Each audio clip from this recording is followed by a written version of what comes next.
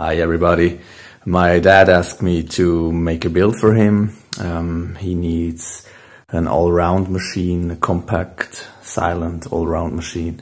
He plays around a little bit with virtual machines, so at least it should have 6 or 8 threads and a lot of RAM. And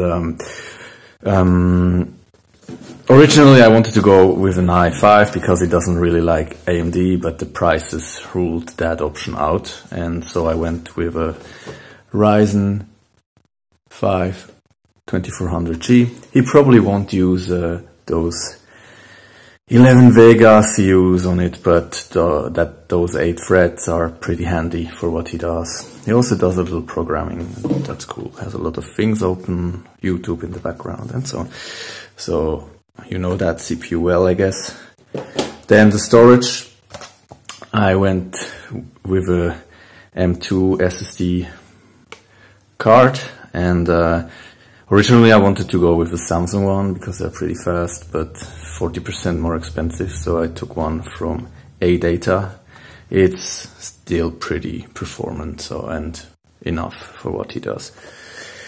And then RAM, I went with G.Skill DDR4 3200.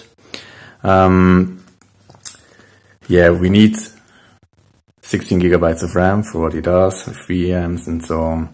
And I usually tend to buy RAM that lasts a little bit longer, so I don't buy twice two cartridges of 4 gigabyte RAM or slower RAM, because I just want to buy RAM once and then maybe only change the CPU if it's necessary. And those should last a little bit longer. Were pretty expensive, but not that much much more expensive than slower RAM. And then the main board is a AsRock Fatality B4500 Gaming-ITX AC. Cool thing here is that Intel Wi-Fi and LAN or gigabit LAN chips, and I'm a huge fan of those. In my view, those are the best chips regarding network. I hate Realtek Wi-Fi chips. So yeah, maybe we have a little closer look. That's the small little thing. Also, I went with AsRock because they have a lot of options in the BIOS, and I might play a little bit with the CTDP in order to get the heat down and maybe have a cooler system. But we have to see about that. Yeah, so that's the main board, all the slots, and behind the M2 slot where my SSD goes.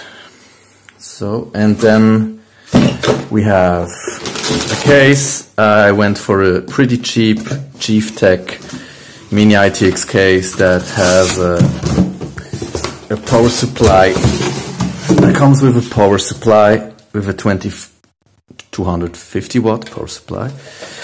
I mean, it's not the most beautiful case, but for what he does, that's fine. Hide it under the desk. It's small, compact, and let's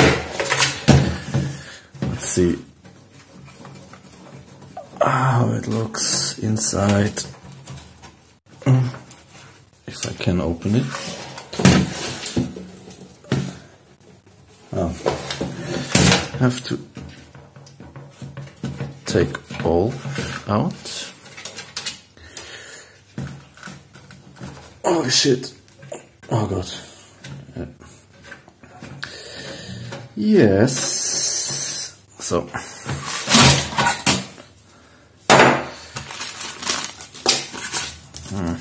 The power supply. So, and that's where all the parts go. And yeah, I will build this thing, install Windows, put some apps on, and hand it over to my dad. If you have questions, I can also make some tests, maybe measure the power usage or do some gaming benchmarks, but I mean, the performance is will be pretty much in line with what you saw on my channel in all those Ryzen 5 2400G benchmarks. So yeah, let me know and I will get to work.